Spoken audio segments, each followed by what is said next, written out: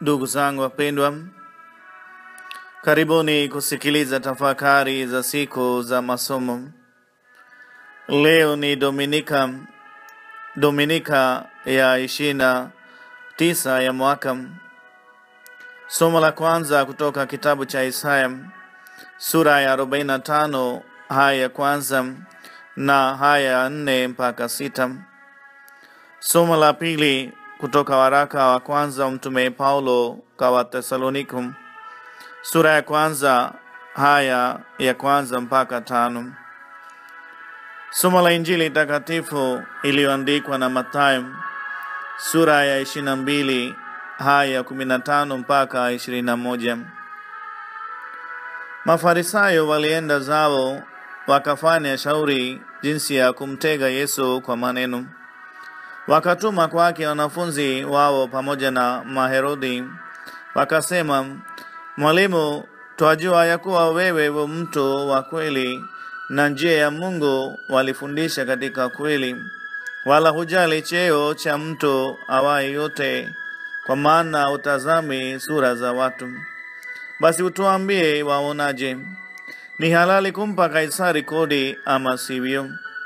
Lakini Yesu akaufahamu uovu wao, akasema, "Mbona mnanijaribu, yeni wanafiki? Nionyesheni fedha ya kodi." Nao wakamletea dinari, akawaambia, "Ni ya nani sanamu hii na anwani hii?" Wakamwambia, "Ni ya Kaisari." Akawaambia, "Basi mlipeni Kaisari yaliyo ya Kaisari, na Mungu yaliyo ya Mungu." Neno la Bwana. Sifa kwako, e Kristo.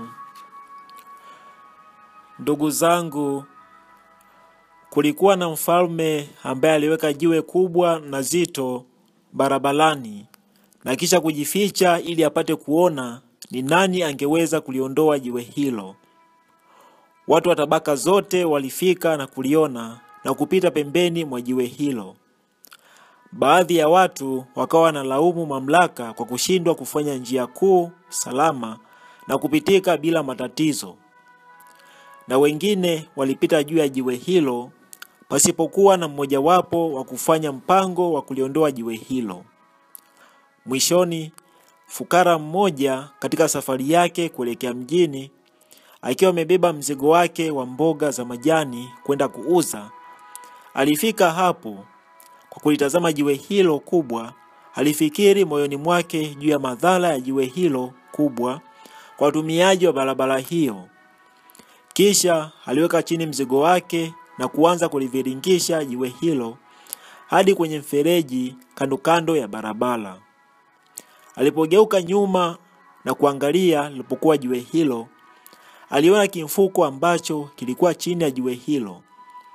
Alikifungua na kuona kulikuwa kimejaa vipande vya dhahabu pamoja na waraka wa mfalme ukisema, "Hii ni zawadi kwa aliyeliondoa jiwe hilo." Ndugu wapendwa katika Kristo, hapa tunaona mfalme anatoa fundisho kwa watu wake juu ya wajibu wao kwa taifa. Na katika liturujia ya leo tunafundishwa kuwa furaha ama raha ya mwanadamu inapatikana kwa Mungu. Na tunaalikwa kumwabudu yeye peke yake na sio kutegemea nguvu zetu wenyewe. Moja ya shairi fupi zuri na lenye maana lilotungwa na mwanadamu ni Sound of Heaven, lilotungwa na Francis Thompson. Katika shairi hilo anaelezea kusumbuka kwake bure kutafuta amani na furaha katika viumbe. Amefanua kuhusu kujibidisha kwake kuisaka furaha nje na Mungu na kushindwa kwake kuipata amani na furaha aliyokuwa akiitafuta. Kusaka kwake ni kwa kila mwanadamu, kushindwa kwake kadhalika ni kwa kila mwanadamu aidha. Somo la kwanza tunaona kuitwa kwa Cyrus, mkombozi wa watu wa Mungu kutoka utumwani. Mungu huwaita wanadamu kushirikiana naye katika umisionari wa kuwakomboa wanadamu. Na katika somo la pili tunaona jumuiya ya Wathesalonike inampendeza Mungu kwa sababu ya wito wao chanya wa kulipokea neno la Mungu lilohubiriwa na Mtume Paulo. Na Mtume Paulo anamshukuru Mungu kwa imani, mapendo na matumaini walionayo wanajumuiya ya Tesalonike. Na katika Injili yetu tunamwona Bwana wetu Yesu Kristo akitambua vyema mawazo wawazayo wanadamu, na hivyo yuko tayari kuwafundisha watu wenye uchu wa kutaka sifa na heshima. Akijibu swali aliloulizwa, aliwajibu kwa busara na hekima, mpeni Kaisari yaliyo ya Kaisari na Mungu yaliyo ya Mungu. Jibu hili liliwachanganya wapinzani wake, kwani nia yao ilikuwa ni kumtega ili wapate kumshitaki katika mamlaka ya nchi. Maana ya jibu la Yesu ilikuwa wazi kwamba kodi zilimhusu Kaisari na mengine yalimhusu Mungu. Na hicho ambacho ni mali ya Mungu ni mwanadamu aliyeumbwa kwa mfano na sura ya Mungu. Kama mwanadamu huwa tunafurahia uraia wa pande mbili.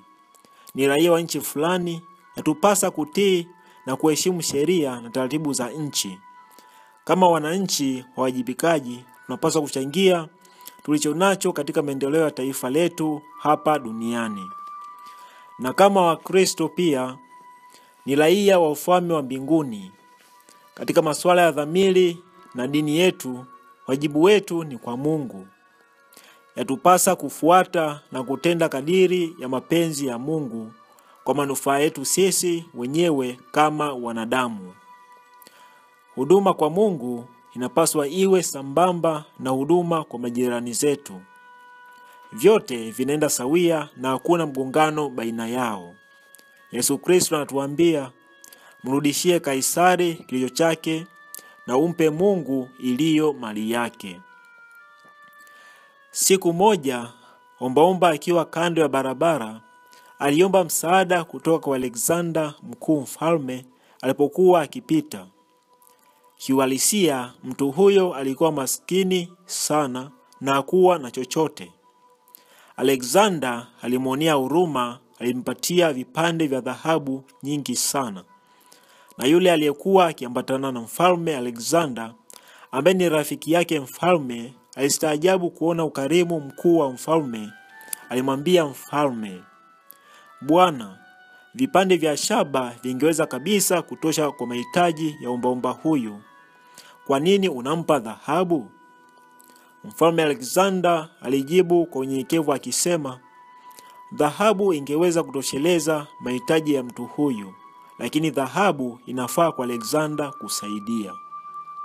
Wapendwa katika Kristo, Yesu alifahamu kwamba vyote ni mali ya Mungu. Kiuhalisia, Mungu ni mmiliki wa vitu vyote. Na kwa mantiki hiyo, tunaalikwa kumpa vyote vilivyo vyake. Yatupasa kujitoa wenyewe bila kujibakiza kwa Mungu.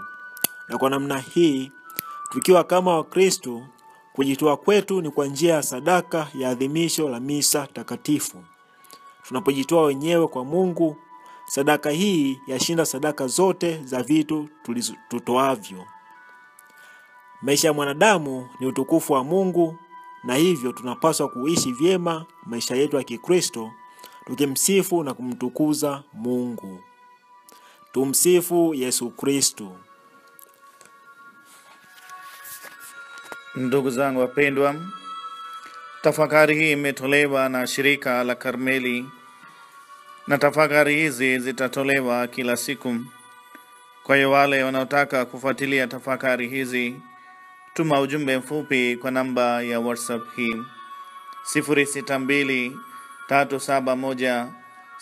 0623717100. Asanteni kutusikiliza na tunawatakieni Dominika njema. Hawabariki Mungu Mwenyezi, Baba na Mwana na Roho Mtakatifu.